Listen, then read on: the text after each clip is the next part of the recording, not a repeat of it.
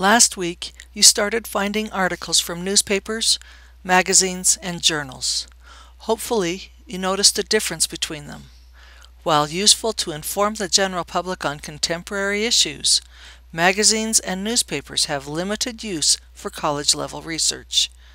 Journal articles provide much more depth on any topic, and the information has been verified through professional research.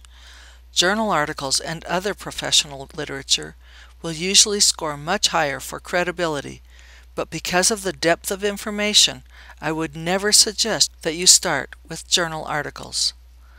Encyclopedia, magazine, and newspaper articles are important to lay a foundation of understanding, and most students are overwhelmed if they begin their research with journals.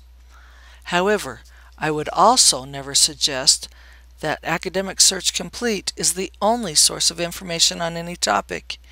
It is a great starting point, since it indexes so many periodicals from a variety of disciplines and has so many articles available full text. But, just like shopping, don't be satisfied with the first store's offerings.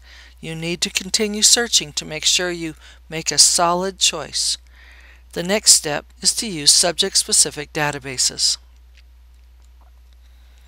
Academic Search Complete is a general database, but ISU has over 150 subject-specific databases. Since this class is to prepare you for research in your discipline, it is important that you use and explore the databases used in your field of study. Many databases are done by a company called EBSCO host, such as CINAHL, PsycInfo, and InSpec, and they have a similar format to Academic Search Complete. The difference is that they index only publication within their disciplinary focus. Here are some commonly used EBSCO host databases, but there are many other databases that are comparable, although they have a different format and index different sources. Often the databases from different companies complement each other with the resources indexed. For example, CINAHL is from EBSCO host, and Clinical Key is a nursing database from a company called Elsevier. PsycInfo is an EBSCO host database for psychology research, and PsycArticles, a full-text psychology database sanctioned by the American Psychological Association. IEEE Explorer is from the Institute of Electrical and Electronics Engineers, and InSpec is a EBSCO host database for research in electricity and electronics. On the ISU Library webpage, choose the Databases tab, and using the drop-down menu, review the list of databases. Many of them have EBSCO host after their name, and you will find them very easy to use because they use the same format as Academic Search Complete. For example, in Education Research Complete, research on information literacy and reading provides these results, and you can easily use the facets and recognize the icons to locate an article on your topic. You will need to use an EBSCO host database to locate one article on your topic. The database will be assigned to you and a message given to you through Moodle. You will also need to use Web of Science, a huge database that indexes professional literature from around the world, especially in the sciences.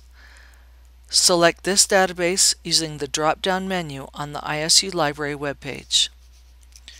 Do a search on your topic. Be sure to use the Boolean operators and truncate your search terms as appropriate.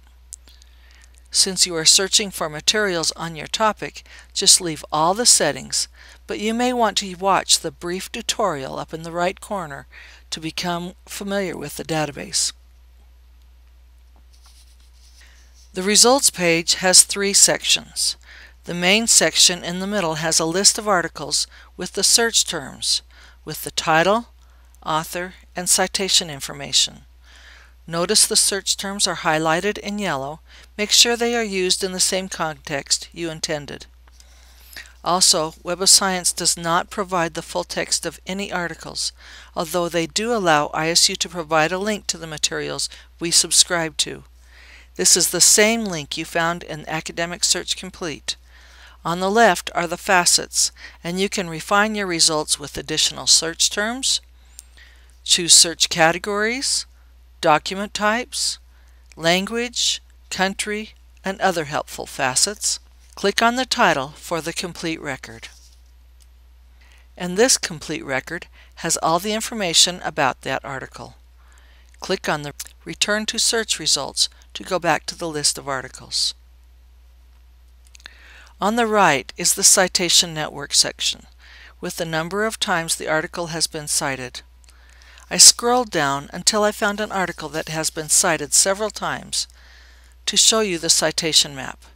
Click on the title, and on the right it says it has been cited by other authors 10 times, and this article cited 115 other sources.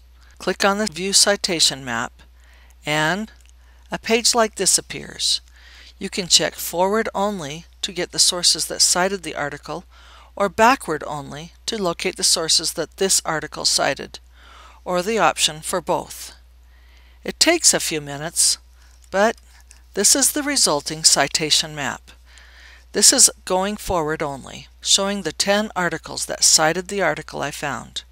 Forward and backward mapping takes a little more time. By the way, I found that Google Chrome doesn't work with the citation map very well. I had to use Internet Explorer. For this week, you will need to locate articles and provide citations and do a score assessment for 4 articles, each from a different database. One article will be from an EBSCO host database from your discipline. One article will be from Web of Science, and I will send you a message through Moodle for a third database in your discipline that is a non-EBSCO host database. In that same message, I will tell you of a government database to use for your research also. Note the features as pointed out in Academic Search Complete and Web of Science, and comment on the database features that you find useful on the forum. Also, there is a quiz about using databases efficiently. Be sure to take that after you have explored several databases and noted their features.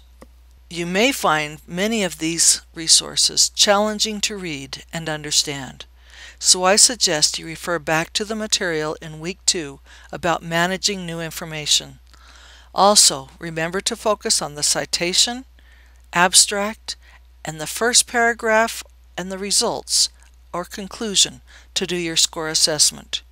You don't need to read the complete article. These assessments help you decide which articles you will use for your research, so note the qualities of the articles in your assessments. As always, I'm available to help. Please contact me.